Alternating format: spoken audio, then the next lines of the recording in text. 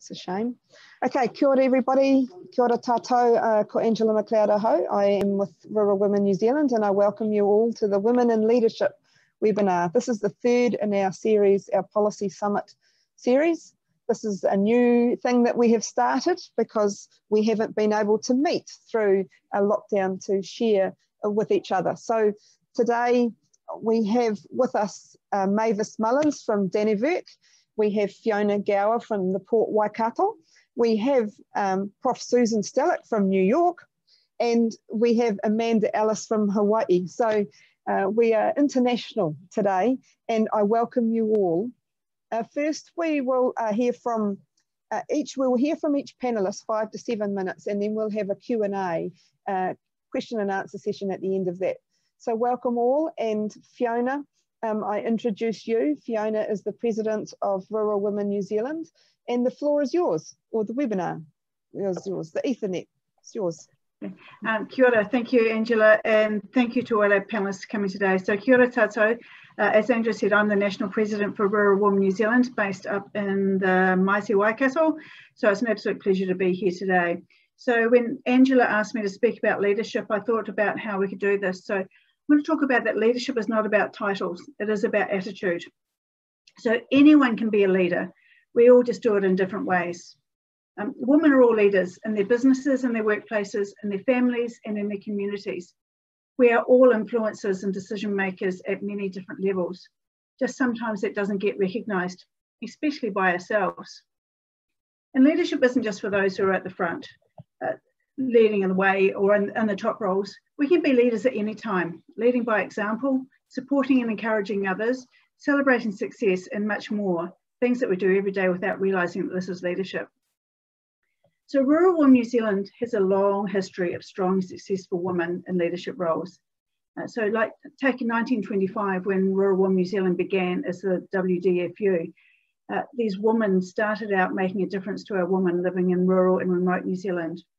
This has led to so much change and difference being made to so many women, families and communities through strong leadership by all women at all levels of the organisation, from the grassroots and our branch members, through provincials and regions to the national level, and often at a global level for those who held roles within or supported the work within organisations such as the Associated Countrywomen of the World and other international works at the likes of the United Nations. But growing up, there was never the discussion around leadership skills that there is today. We now have the opportunity to learn more about leadership and what it looks like through formal training like the likes of the Kellogg Leaders Program or Agribusiness Development Trust, on-the-job training and support in our employment, or in the community sector through the likes of Rural Women New Zealand, Dairy Women's Network, Young Farmers, Federated Farmers, school and sports clubs, just to name a few. But for me, as a quiet overachiever with quite low self-confidence and quite a huge lack of self-belief, the leadership journey I have taken has been quite a challenge, some big hurdles to overcome. And I know there are others out there that have got similar stories. I'm now not quite such a quiet overachiever, but I still do have times of doubt. So my Rural Women New Zealand journey began with my grandmothers and my mother. And as a child, I remember going along to many events and meetings. I joined as a fairly new mum, needing social connection and brain stimulation after giving up work to have my children. And I'm so grateful to the support, encouragement and mentoring from all those amazing Rural Women New Zealand aunties that I have out there who saw something in me and remain a very important part of who I am today. So I thought I would share some lessons for those on the road to leadership. We need to look out for the speed bumps or impediments on our leadership journey. And other women can be our glass ceiling, such as women meaning really well, but saying such things as, oh, but you're too young, or what about your children? Or what experience have you got to hold this role? It's not great. To me, having children growing up being independent and seeing and experiencing what we do is far better for their development and understanding of the world out there and the importance of community. Not everyone will like us or the decisions we make, and that's okay. Being a people pleaser will get you nowhere. Be strong with your beliefs. You will get far more respect than if you're wishy-washy and keep changing your mind. Be prepared, though, to say if you've got something wrong, say so if that's the case. There are the critics that we have to deal with who will try and derail you. I have been told that I didn't know what I was doing. I believe it was because they didn't understand what I was achieving, and it made me even more determined to prove them wrong. And if we are doing a good job, then those who respect us, like us, and like what we're doing will way far outnumber those negative ones, so don't take it to heart. Surround yourself with positive, like-minded people to support and mentor you. Look for role models of good leadership behaviour and learn from watching not quite so good in action. And I think we've seen that in the last little while. Do not be afraid to ask for help. People will do this gladly. I get huge joy out of watching the growth of women and what they can achieve, and I'm really happy to help out where I can. Learn to say no. As they say, less is more. Often on your journey, many offers have come our way. You don't have to take them all, otherwise you struggle to do justice to them all. Be choosy and do a good job. Work out what you're good at and what you like. There's no point in doing something you may be good at, but it doesn't excite you. What is it that you're good at and you really enjoy doing? Is it hands-on management? Is it governance? Is it working with people or working behind the scenes? You make the choices. It's okay to have bad days. That is normal. And I defy anyone in a position of leadership to say they haven't had one. There are those days that we feel battered, bruised, and run over by a stock truck. It isn't how it happens that matters. It's how you deal with it that shows what kind of person and leader you are. Wallow in self-pity for a minute, then lick your wounds and get on with it. Times like this is when you need those mentors, confidants, or friends to pick you up, dust you off, and get you going on your path again. As I count down to the end of my term as National President, I'm incredibly grateful for the leadership roles I've been offered. I've had the opportunity to learn from some of the best. The opportunities this has given me have been amazing. The people I have met, the experiences I have had, and the learning I have taken from it. My journey hasn't finished. It's just heading out on a different path. And that's all part of the adventure. Who knows what might be just around the corner for me or for you. So as you all head out on your own journeys, I wish you all well. Kia ora. Well, there you go. Very good. We're clapping in the office here. Well done. Oh, you're magic, Fiona. Thank you. Thank you. Thank you so much. So with us today is Amanda Ellis. Now, Amanda is based in Hawai'i and she has a CV as long as your arm, but was also former, yes, that's right, your two arms, albatross, was the former New Zealand head of mission in Geneva and did the work around getting New Zealand into the Security Council pretty much. But also has done a lot of work through, it was one of the founding members of the Women's Empowerment Principles Leadership Group. So the floor is yours, Amanda. Well, aloha mai kako from Hawaii and kia ora tātou everybody. E ngā mana, e ngā reo, e ngā rangatiratanga. It's such a pleasure to be with everybody and see some wonderful friends here on the panel. Thank you so much, Angela, for the invitation. And thank you, Rural Women New Zealand, for the incredible leadership role that you all play in our wonderful country. Are we proud of Jacinda and are we proud of 47% women in cabinet or what? So the interesting thing is that here we are in 2020 and not a single country has yet achieved full gender equality in practice. And there are still 1,669 discriminatory laws. How do I know that? Let me take you back to the beginning. So as a kid in Dunedin, I went to a girls' school and I was so disappointed when I turned up to science in the third form and we had the sewing teacher. And then I went to maths and we had the phys ed teacher. And I'm like, what? But girls apparently didn't need to know about science and maths. So I used to steal the boys' notes after school and study so that I could still pass school cert, which shows you how old I am. Many years later, I was very excited to be taken in as a diplomatic trainee to the New Zealand Ministry of Foreign Affairs and Trade. And one of my first roles was taking the notes at what was the precursor to an APEC meeting, Asia Pacific Economic Cooperation, way back in 1988. And then my boss came to me and he said, well, Amanda, I'm really sorry, but you can't come to the meeting. And I was like, but why? What do you mean? I'm taking the notes. And he said, well, you're a woman. And I'm like, yeah. And he said, well, we're having this meeting at the Wellington Club, and of course, women aren't allowed. And I couldn't believe it. There we were in 1988, and I'd worked so hard to have a seat at the table, and I wasn't even going to be led into the room, the meeting place where they were having the meeting.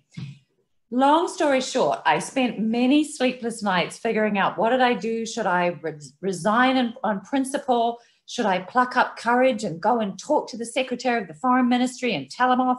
Well, finally, I befriended the executive assistant of the Secretary, and I told her my story. And this was a really big lesson for me. Always befriend the gatekeepers. And she said, well, this is very unorthodox, Ms. Ellis. We've never had a diplomatic trainee come and think that they can meet the Secretary of the Foreign Ministry. And I explained to her what had happened. I said, well, I'm just going to tell him that I'm resigning, and I'm going to tell him why. And she mused and she said, well, I suggest that you just tell him your story. And I am going to make an exception. First time in 42 years I've been here that I'm going to allow a diplomatic trainee in to see him. So just wait and see what he says. So Mr. Norrish looked at the ceiling and looked at his feet when I told him my story, and then said, well, I'm not sure I really get your problem, Ms. Ellis. And then I said, because this is back in the 80s, Mavis, you'll remember, this was when the Māori Renaissance was really in full swing. And he said to me, so I said to him, well, if I were Māori, would I be excluded from the meeting on the basis of my ethnicity? And he coughed, so it hit home. And he said to me, how about I write to the Wellington Club and let them know that in 1988, women are now entering the workforce. And if they don't recognize that fact, they might lose much needed money. What do you think? And of course, I didn't think it was a great answer, but I said, yes, that's fantastic. Thank you very much, Mr. Norrish. And as I left, he said, why don't you speak to some of the senior women and see what they think about this? And of course, such a hierarchical structure, I wouldn't have dared do that without his advice. So I did go and speak to the senior women. Long story short, we started the first women's network in the Foreign Ministry, and we were all delighted when the following year we went to the newly gender equitable Wellington Club and had lunch together. So to pick up on Fiona's point, be prepared to speak up when something is wrong, even if you're terrified and you're just a diplomatic trainee. So fast forward, when I was a development manager looking after Vietnam, Laos, and Cambodia, I visited a women-owned business that needed a $20 loan in Vietnam to help get a silk business off the ground. And I thought, wow, that's not much. Yeah, we can absolutely do that. I went back a year later and found this thriving micro business with heaps of women who were employed. And I thought, whoa, that's amazing.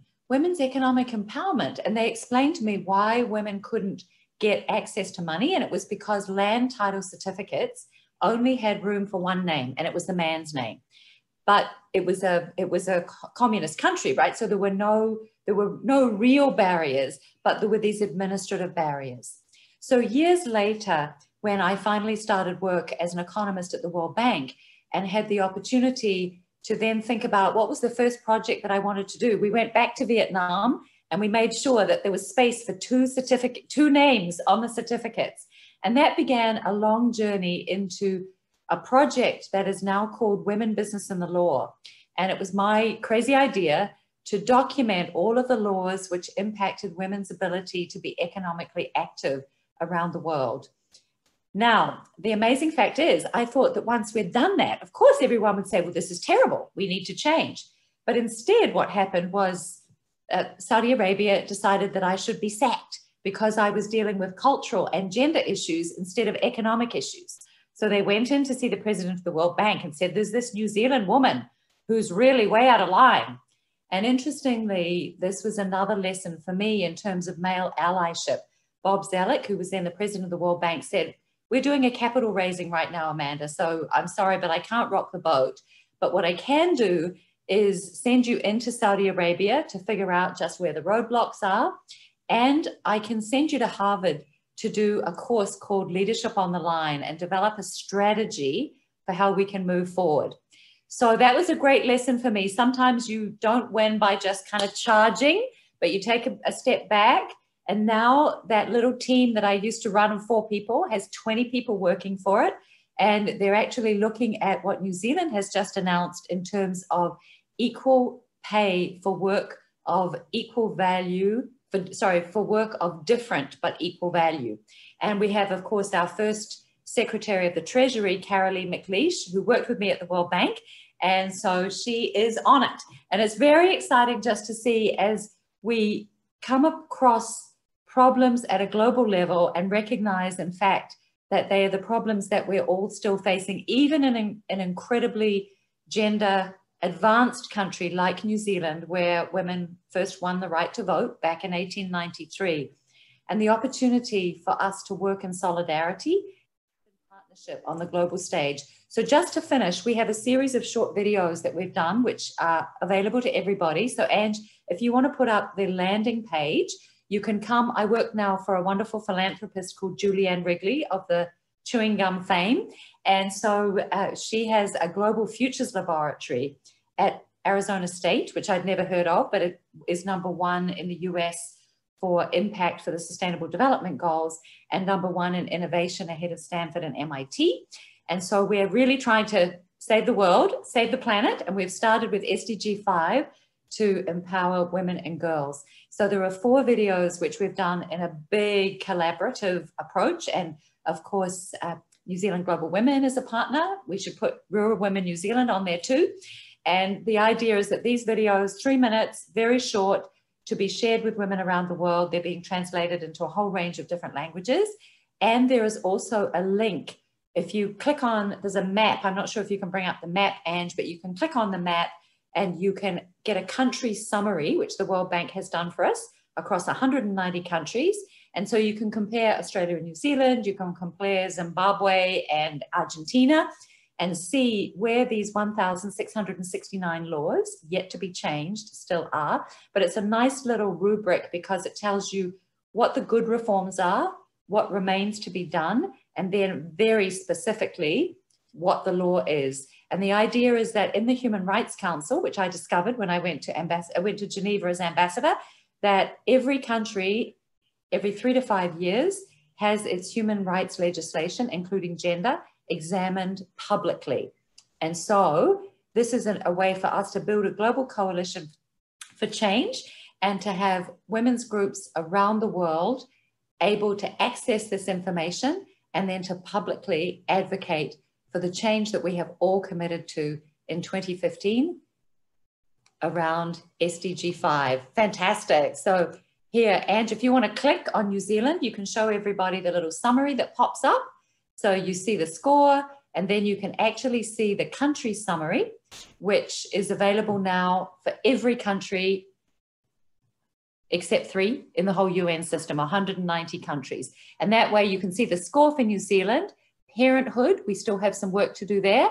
And then you can scroll down and see the exact legislation that needs to change for us to get to 100 for New Zealand.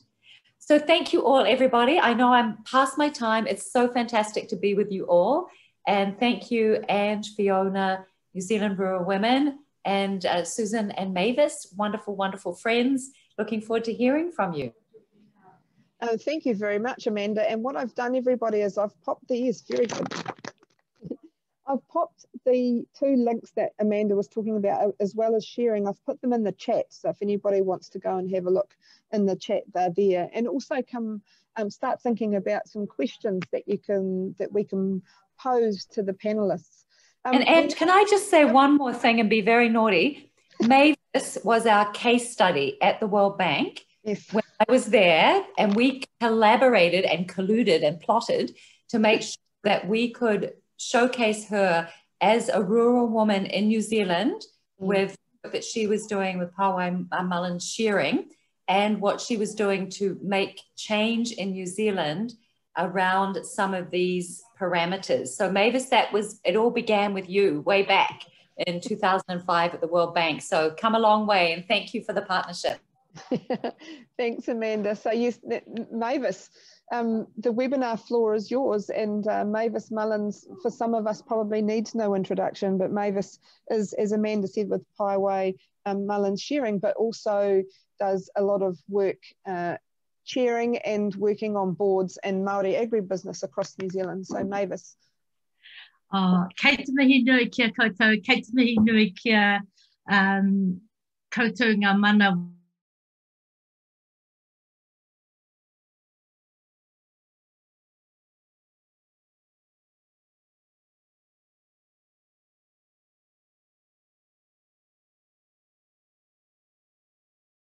We seem to have lost Mavis. Darn. Am I there? Hello? You are now, yep. Oh, gosh, sorry. That's Internet right. connections, eh? Yeah. Rural broadband.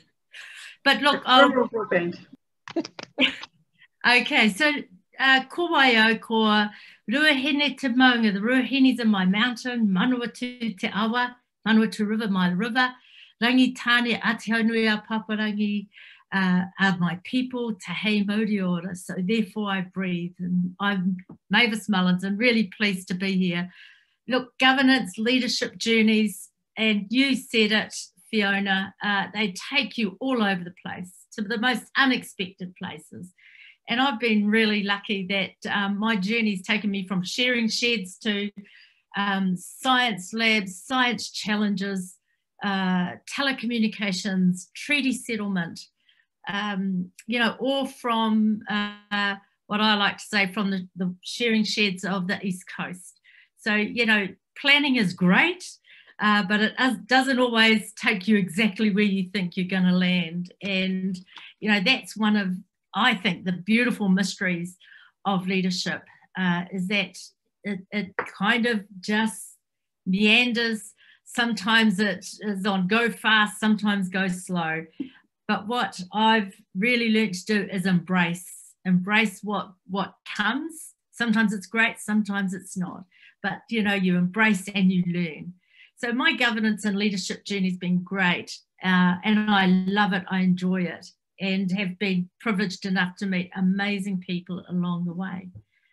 But I was asked to talk a little bit about leadership in Te Ao Māori, which is leadership in the Māori world, but also Te Ao Nui, or the greater world. And there's some, you know, some poignant kind of vignettes that come up for me. And the first thing is leadership is actually service, you know, and so when you serve, you end up leading. And with leadership then comes the opportunity for greater service and then greater leadership. You know, it's a potama or a stairway, but it does start and always end with service.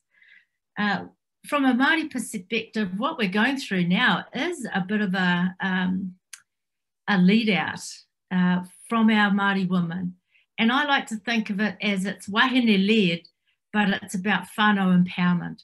So women are leading out, but it's not for self-service. It's around the empowerment of families and how we lift our families to be what they need to be. The other thing it's for Māori is that our kaupapa or our decisions are long. We play the long game. It's intergenerational, and a number of very successful Māori businesses now work with 100-year plans. And these aren't just waff, these are real. And I guess as farming people, we have opportunities for those long plans. Our forestry rotations are 30 years for a start. QE2 or Ngā Whenua Rāhui covenants, you know, these conservation covenants, they're 25-year. So, you know, making those long game decisions are not difficult for the primary sector. One of the things I'm seeing a lot more of, though, is the alignment of intent and impact. You know, people go for impact and sometimes it doesn't always match the intent, and vice versa.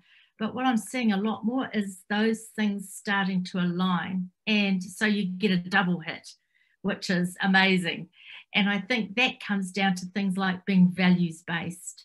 When you're values-based, your intent and your impact often do sit really closely. And then the last thing that seems to be a big deal now is that everyone and everything has a voice. And in this age of climate change and environmental stewardship, you know, we talk about Papatūānuku, our land. Our land has a voice, our rivers have a voice. I've heard people talking about forestry harvest time and hearing the trees cry. You know, so it is tapping in to a deeper self when we start to realise that everything around us has a voice, and we listen with all the senses, not just our ears. We listen with our hearts, with our minds, you know, with those spiritual beliefs, if those are there, you know, everything. We use all our senses. But it's interesting, what I am seeing doesn't always kind of match up. So I'm seeing greater uncertainty and anxiety around the future. We've got global disruption led through fear. But what that also brings about, what it also highlights, is that there's a lot of latent potential in our women, a lot of latent potential.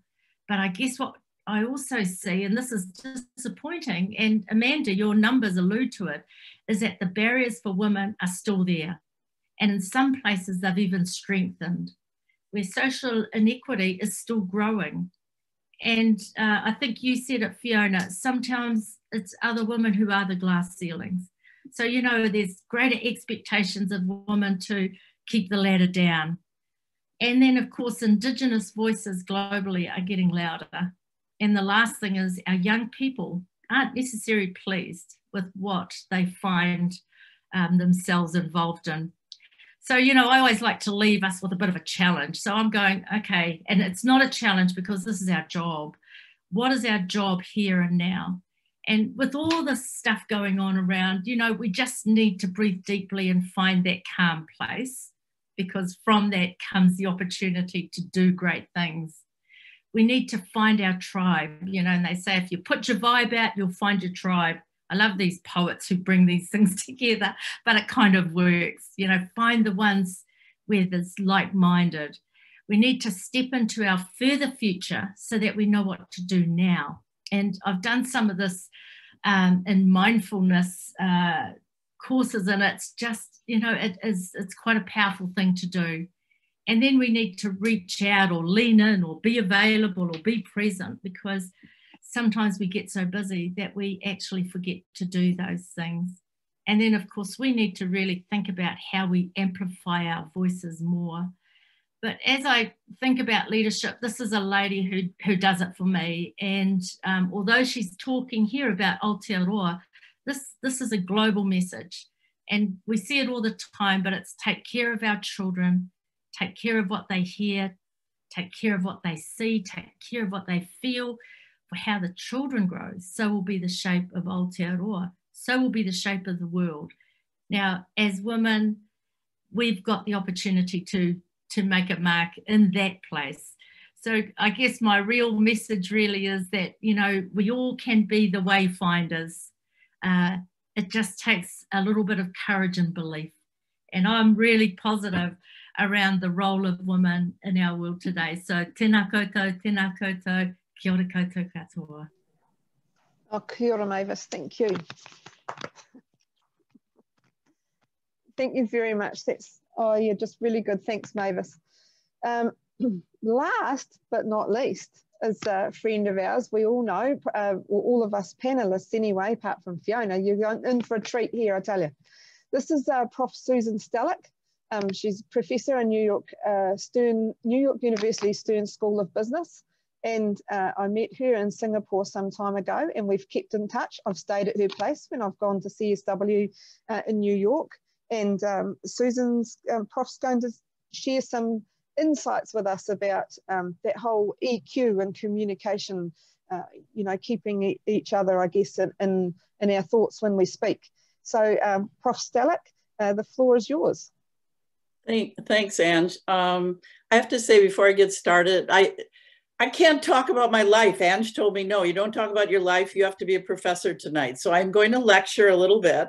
I have a lot of data on slides that I'll buzz through and I can give you the slides, but can I just say thank you? I'm sitting here in New York and this is how I feel tonight because of our election. Ange has offered me an extra bed in her house. I said it's the only country right now, New Zealand, that will have an American. We've all gotten together over a bonfire one night and said, what country are we going to move to? No, we don't want to give up our country, but it is nerve-wracking. So I feel being with you tonight is therapy, and I feel the warmth of all of you here. So I'm going to share my screen and then put my professor hat on, if that's okay with everyone here. Okay? Let me find my slides. They should be here.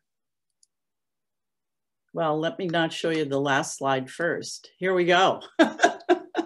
I've done a lot of studies over the last 20 years. I can tell you this, 20 years in finance, 15 years in consulting and 20 years in academics. Don't ask me how old I am. So the last 20 years, what I've been trying to do to connect this whole idea of communication with trust has been overwhelming. And I'd like to share some of it with you. In the next 6 minutes, I'd like to demonstrate for all of you the practice of communication strategy will definitely impact your effectiveness as a leader. Wait, I have to turn my clock on so I don't get late or Ange will yell at me. What I loved, Mavis, was your closing slide speaks a lot to what I'm talking about. It's this EQ, it's bringing the head and the heart together. And women sometimes are afraid to let that heart go first. And yet that's our winning ticket. So let's talk about the urgency in our environment today, calling for leaders to rebuild trust in our organization. So this is what it's all about. Just think from 8 o'clock for my time in the last 27 minutes, how the communication of these amazing 4 women on this panel have already, in their communication with you, negotiated the meanings and interpretations that shape our lives. In fact, they've already shaped and changed your life just by listening to them, whatever your reaction is. So let's look at communication strategy, okay? People study this. It's deceptively simple. It's nothing more than understanding your audience, having a clear intent, developing a message, and responding to the task. Deceptively simple, right? Yes. However, there's one big problem. Throughout everything Mavis has said, what Amanda is saying, what Fiona has said, we have trust eroding throughout the globe. And because of that, we need to focus on this idea of communicating as women, communicating in global powerful circles. So the evidence is overwhelming. In the next 10 slides, I'm going to go through some of that evidence. I'm not going to go in great detail because then I'd be here all night, but I want you to take a look at this evidence. Much of it comes from the Edelman Trust Barometer. For the last 20 years, it's the world's largest PR firm. They've been managing trust in 28 markets, 34,000 respondents. And this is their latest report that just came out where they're saying trust is built on competence and ethics. And what you'll see later is that we don't get both in the same institution. If you look at their history, and it really happened in an American perspective after 9/11, that the fall of the celebrity CEO. If you had a problem in a company, you got a famous person to run the company. And if you did something wrong, it was rarely a she, the she got booted out, but the he would just get up and say, I'm sorry, forgive me, and then move on. It didn't hold up. The 2 most important historical points in looking at this 20 years of erosion of trust was in 2005, it shifts from authorities to peers. And this happened because of social media and how we communicated, that people trust their peers more than authorities. If you think about it, I wouldn't buy a refrigerator unless I called my friend first. I wouldn't spend any money. I wouldn't put power anywhere until I called my friend first. It's the friends and networks we build that are really going to manage the trust in the future. So by 2010, great, people start measuring it. We can't do anything without measuring. By 2013, we're measuring a crisis. By 2015, we say organizations can't be innovative unless we trust each other. We can't have these disruptive teams. By 2017, there's a rejection of established authority. It's everything that my fellow panelists are talking about. If that's erupting, we need to do something about it. So here are just a few statistics to kind of shock you out of your seat right now. If 60% of people rate a person like themselves as most credible, even the academics used to be #1. We're in #2 right now. If we look at capitalism is under fire. Capitalism is seriously under fire. There's a new language of social capitalism. Worry technology is out of control. Nobody understands technology. It's managing us. This is what's eroding the trust. Quality information. We have this orange-haired man in our company in our country that keeps talking about fake news. Where's the real fake news? It's coming directly from his mouth. This is not what we want to do to build trust in this world today. We have news that's being reported as entertainment. And then we look at societal leaders are also not trusted, but we want them to trust. So what Edelman is saying is that we need institutions and leaders that know how to build trust with competence and ethics. And I also teach ethics. It's a hard thing. Teaching ethics is really a conversation. So who is competent and ethical? If you look at the data closer, no institution is seen as both competent and ethical. Business is still perceived as competent.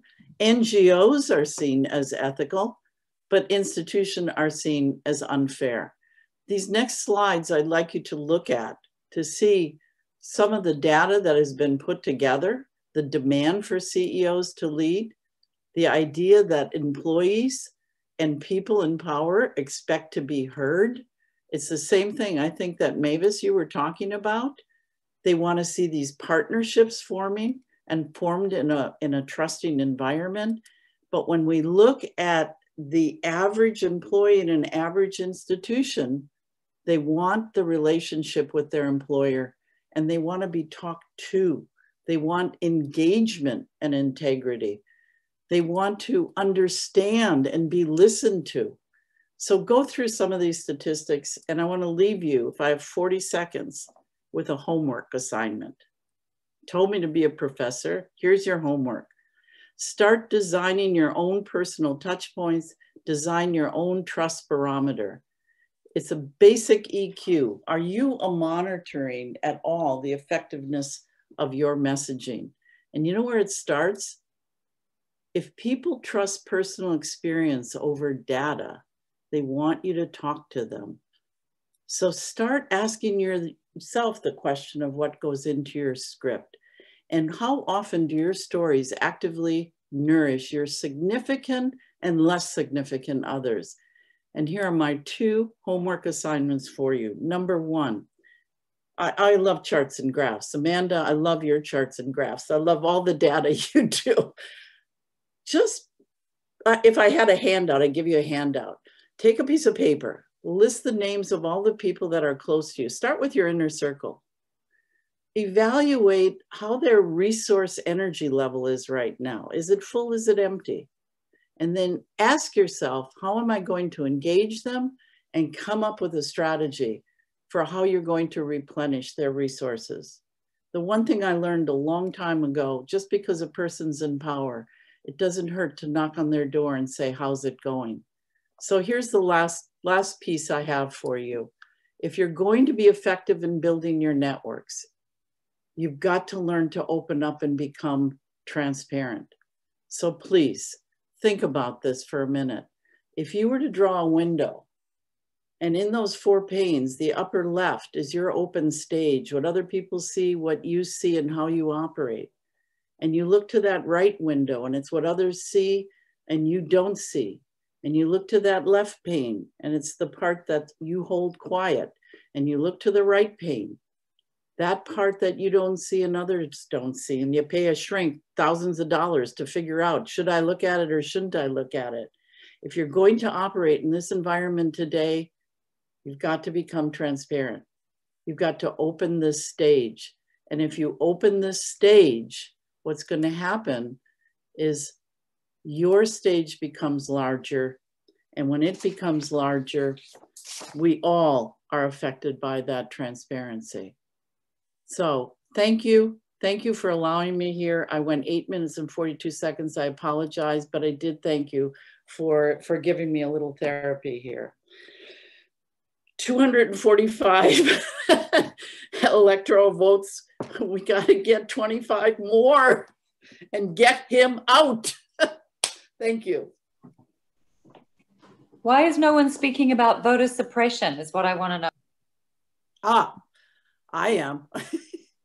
Can you just unshare for a minute, Susan, and then I can see the any questions.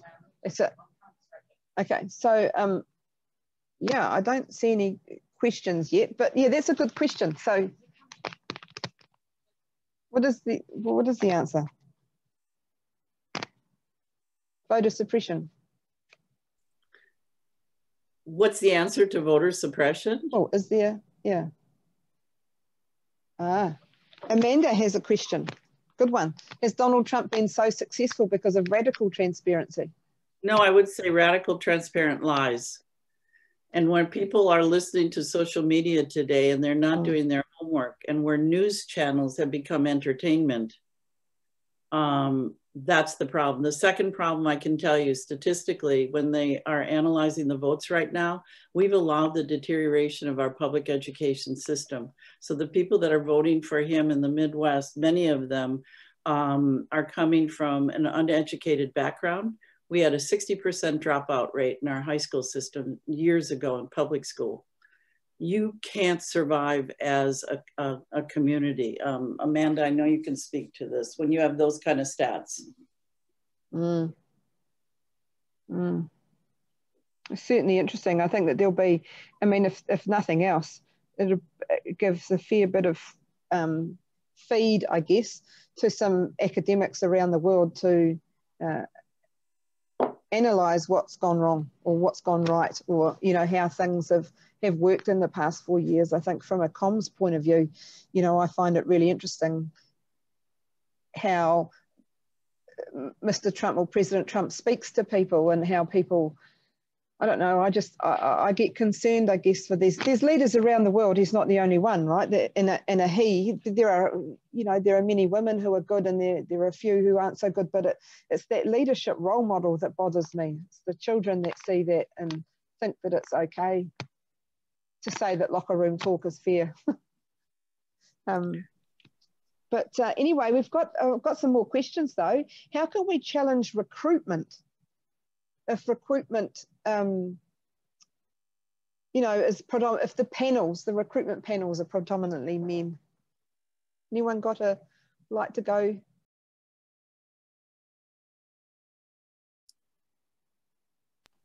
Yeah, I would go to a different person. Go ahead, Susan. Go ahead. I was just going to say, I think it's very interesting that targets and quotas and rules are now becoming much more commonplace. And for example, Goldman Sachs has said they are not going to do any investing in you know, and they're hardly lily white, but any investing in companies that don't have women on boards and women in senior management roles. And so that forces a change, not only through their organization, but through the organizations that they work with. And I think now people are beginning to recognize that, you know, it's another 267 years to economic equality if we keep going along at the snail's pace. So people are starting to look at examples like Norway, where back in 2008, they said, okay, 40% of women on public sector boards. And then they looked a few years later when everyone said, oh, that's impossible, that in fact, there was a real diversity dividend and a great return on investment. And so I think giving that business case, I'm sorry, I'm boring old economists with numbers, but often actually explaining that you can't have an all-male recruitment panel and expect that they're going to do things differently. You need to set rules so that you have diversity on your recruitment panel, and you have diversity in terms of who is being interviewed, and that there are targets. I think Westpac in New Zealand was the first company in Australasia to have 50% women on senior management, and it was about 3 years ago. And the question I asked was, well, how did you do that? We made it a KPI. So it's really important we know that diversity pays off, and so therefore it's got to be a KPI so that guys understand that this is an imperative for business. Sorry, I got a bit. If I can just say one thing, America made a big mess of it when we wanted more diversity. We created affirmative action planning, and our KPIs were just way too strict and not creative enough. Today at NYU at the Stern School, we're trying to become more diverse to reflect our students. So where are we going to recruiting? We're opening it up. You go to your students. Hey, introduce us to your circles. Don't keep going to the same well. You don't do it just because it's always been done that way. And I think that's the hard part that you have to keep challenging.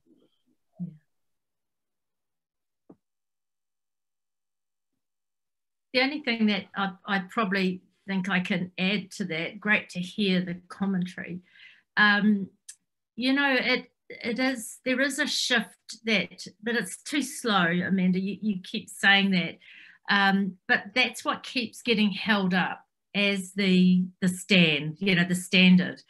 But what I've started to see, and again, not that I don't bank with Westpac actually, so just put that on the line, but you know, they've been so active in this whole issue around social procurement, and it is making a difference. In Auckland, Ngāti Whātua, you know, it's making a difference. So if it can make a difference, you know, and I don't think it meant to go too big too soon, but we're starting to see those who are watching, those of us watching, are starting to see some real movement. And so, you know, things are happening, never fast enough, never cool enough really, but, you know, all I know is that there is movement, there is shift. Never fast enough, but it is, yeah. So can I just add a little bit to that? I think it's about looking at supporting a woman to the recruitment process, giving them those skills. So because often, you know, when it's a male-dominated industry or business, often the skills that a woman have may not be, they feel as though they haven't got the right skills for the job. So it's actually encouraging them and educating them to say, look, you have, you know, that statistic, whereas it's about, you know, if men only know 50% of the job, they will apply for the job. Women need to know at least 90 before they'll apply for it. And I think that's part of the confidence that we need to change in our women. Say, yes, you can. You are the best person for the job. You need to sell what you do a lot better. And I think it's because, I guess, I talk about quite often in the language, you talk about being just. Oh, this is what I do. This is just who I am. And we need to change that language and actually sell ourselves a lot better at what we do, because actually we are the better people, the best people for the job. And often it's just getting that language correct at the interviews and through the whole recruiting process. So need to encourage that with the diversity on the recruitment panels, so that that diversity can actually support whoever's applying for the roles to actually be heard properly.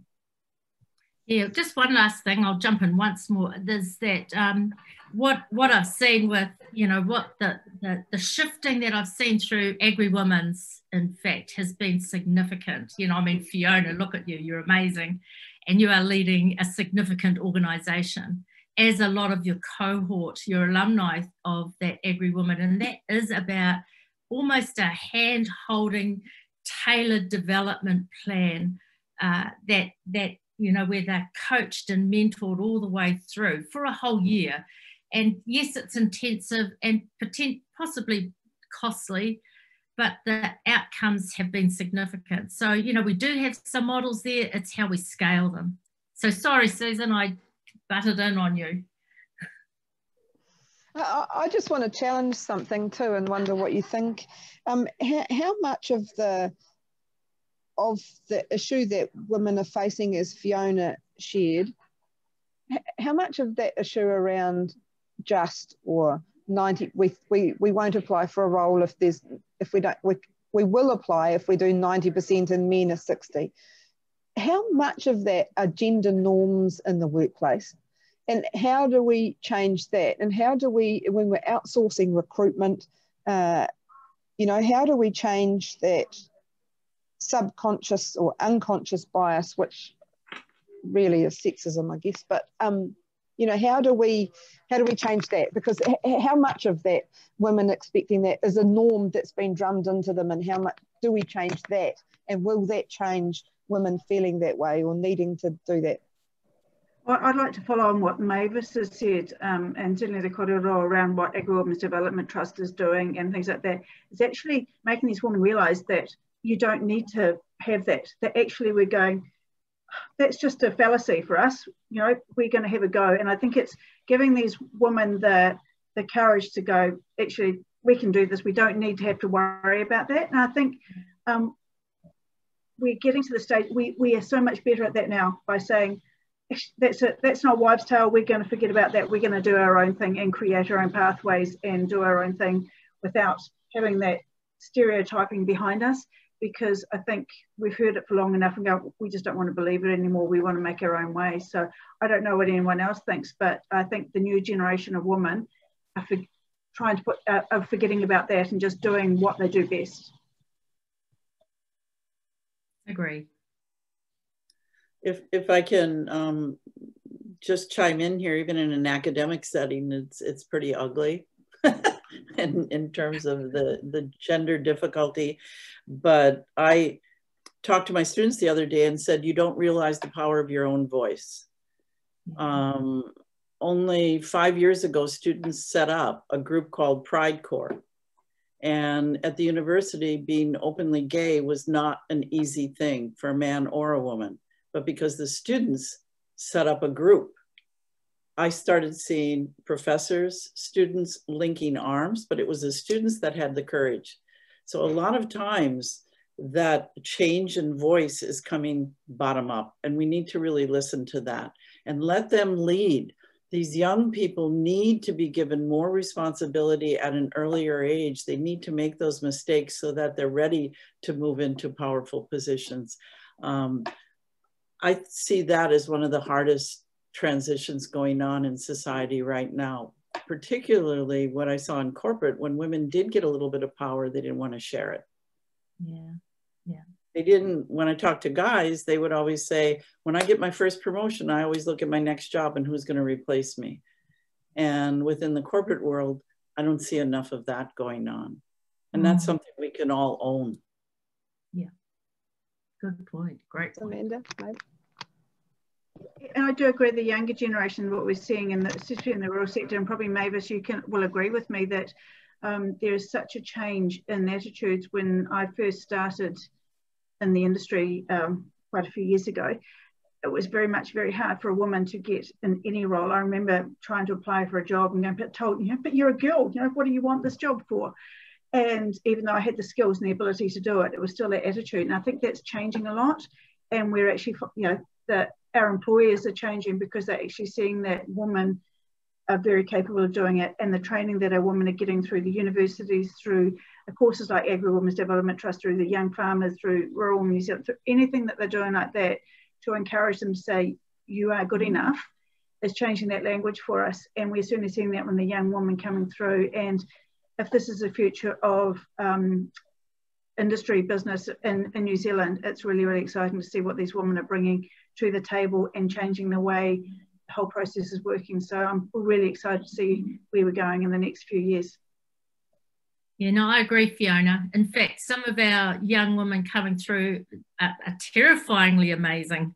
They've just really grabbed things by the throat, and that, I sit back and I go, oh, gee, that's, there's energy that I don't remember having myself. I was probably the one in the corner, but there's a level of confidence in some of our younger women, but there's still, and this is my own granddaughter. She's at Vic University and she was doing something and she goes, oh, I don't feel like I can do that. I just about wanted to take her out the back and give her a slap, because how can that happen? You know, my own granddaughter still, so there's this confidence thing.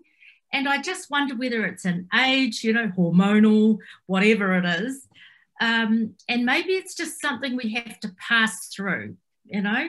Maybe we just have to know what that is before we can know what the other bit is. And so it is about the you know, the positive affirmations and all that kind of thing to them as well.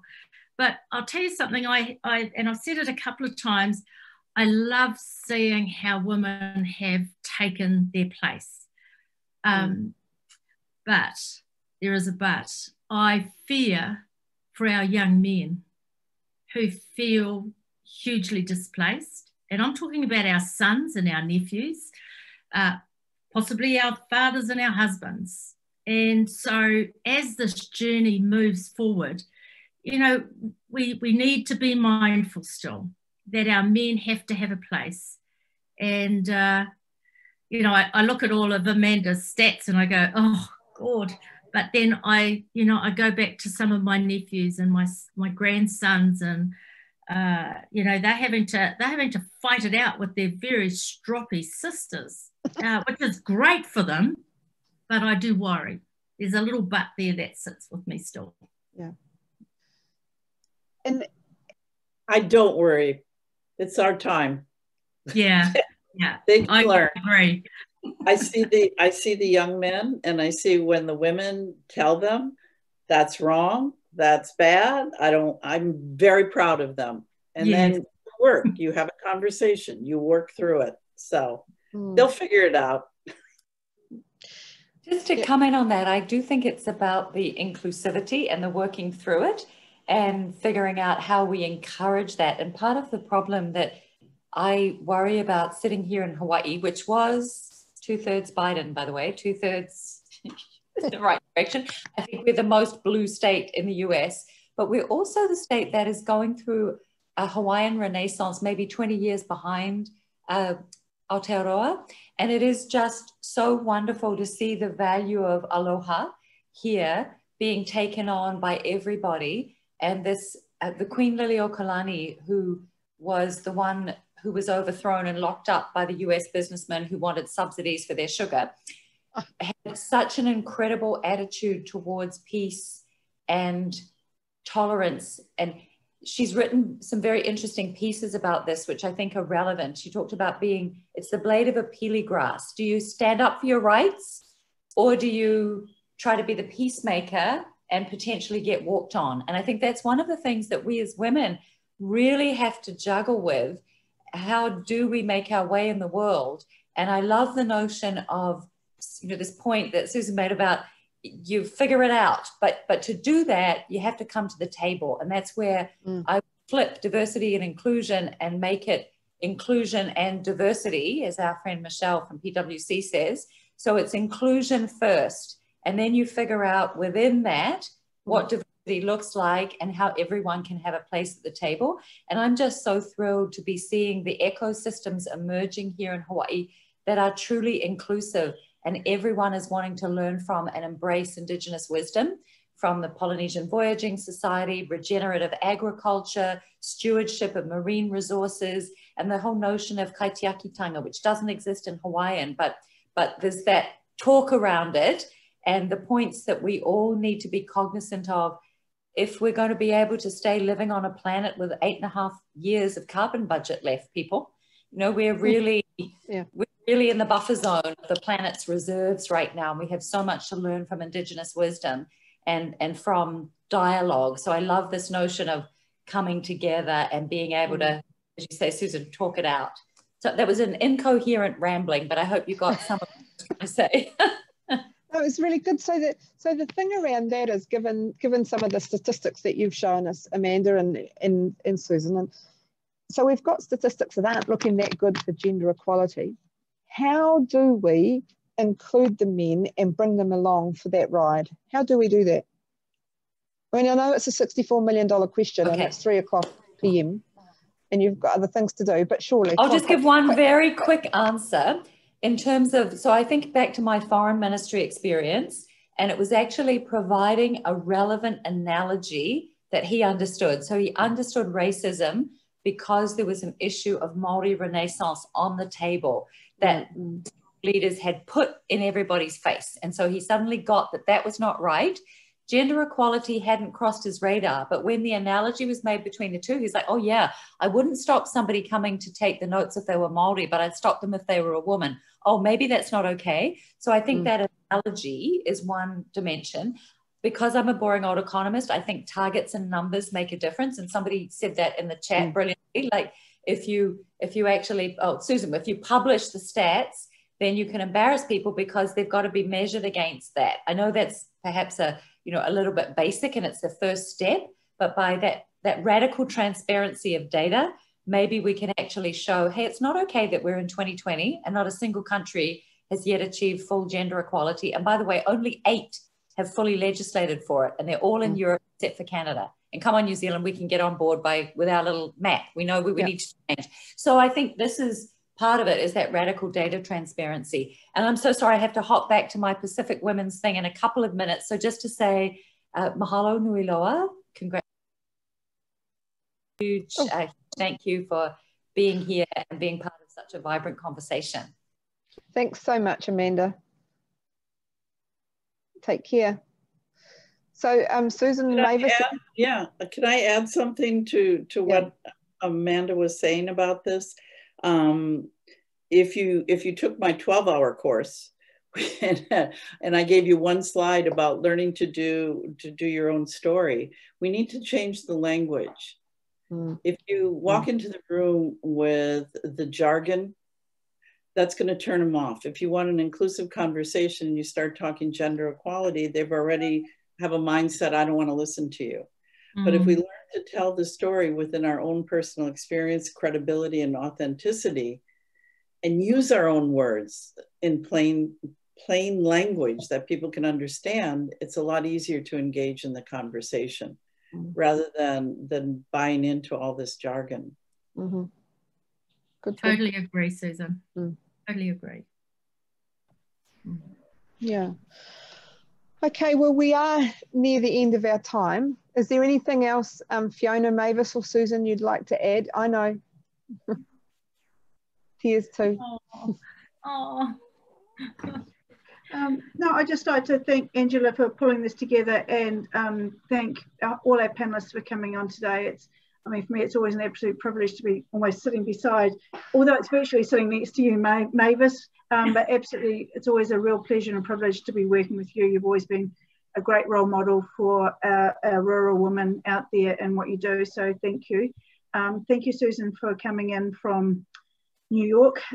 We're thinking about everybody at the moment, but it's a great opportunity to show that leadership in all parts of the world. We can do this. We just the first step, it's taking that first step on the leadership journey and realizing what you're doing is, I think, probably the most important thing, and getting the confidence you go, having those people around you to support you through that is really, really important, whatever we do. So, and all of us are more than happy to support and mentor and help our women or whoever onto their leadership journey and get them on the pathway, whatever that may look like. So, kia pai, kia ora, thank you very much for having us today. Thanks, Angela. Thank you.